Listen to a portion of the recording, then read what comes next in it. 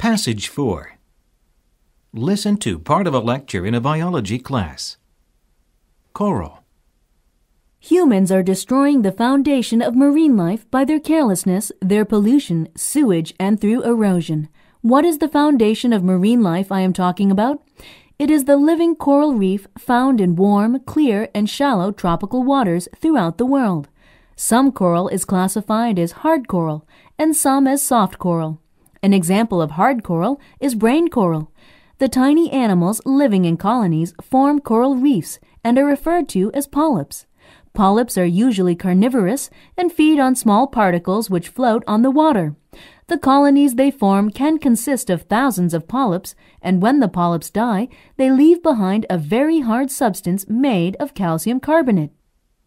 The substance is somewhat like limestone, so you know how hard it is.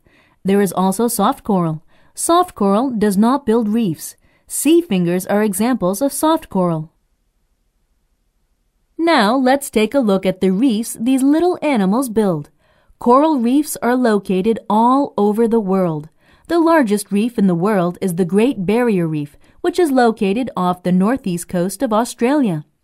The reef is the largest marine protected area in the world and is about 2,300 kilometers long and has a very complex ecosystem. Of course, fish live in and around coral reefs, but so does other marine life. For example, the Great Barrier Reef is in a protected area called the Great Barrier Reef World Heritage Area, and the entire ecosystem within this area is protected. There are several types of reefs. Reefs that grow on the ocean's continental shelf in shallow water are called fringe reefs. Barrier reefs are those that grow parallel to shorelines, but if they are far out into the waters, they are usually separated from shore by a deep lagoon. The word barrier means barricade or obstacle, and that is exactly what a barrier reef does. It blocks navigation and forms an obstacle which ships can't get around. Okay, I have mentioned fringe reefs and barrier reefs. Another kind of reef is the coral atoll. These reefs are interesting because they grow on top of old volcanoes which have sunk into the ocean. Usually they start off as fringe reefs around a volcanic island, but then as the volcano shrinks, the coral reef continues to grow and cover the volcano. Reefs have many functions. They feed and shelter fish, and they protect shorelines from erosion. Reefs also are land builders. They can form islands, and they can also change shorelines as well as protect them. Environmental conditions can adversely affect coral reefs.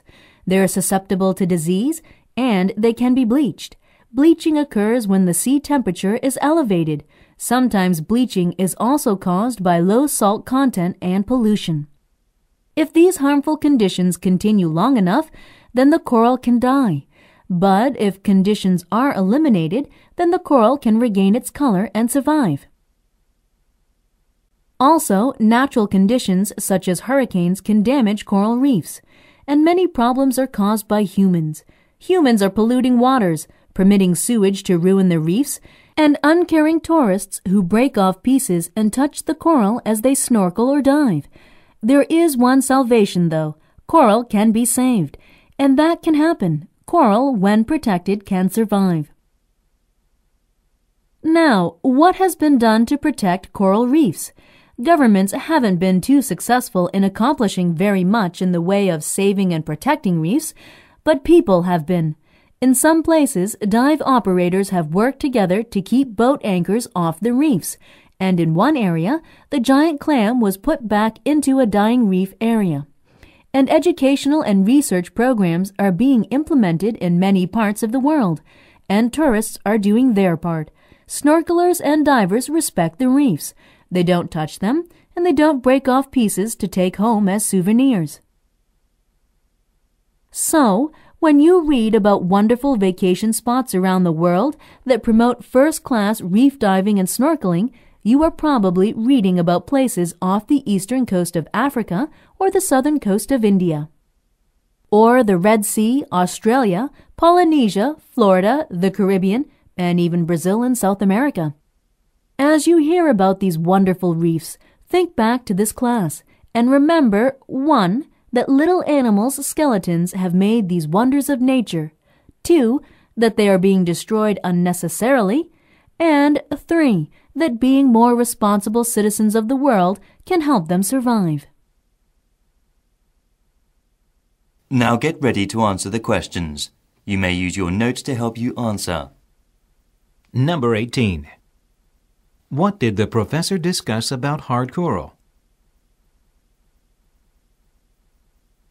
Number 19. What does the professor say is damaging reefs? Number 20. How does the professor describe the word polyp? Listen again to part of the lecture, then answer the question. There's one salvation, though. Coral can be saved, and that can happen. Coral, when protected, can survive. Number 21. What does the professor imply when she says this? And that can happen. Listen again to part of the lecture, then answer the question.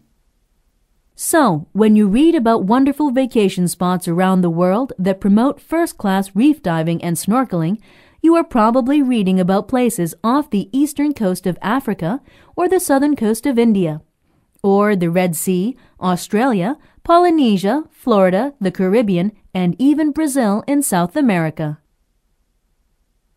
Number 22. What can be inferred about vacation spots?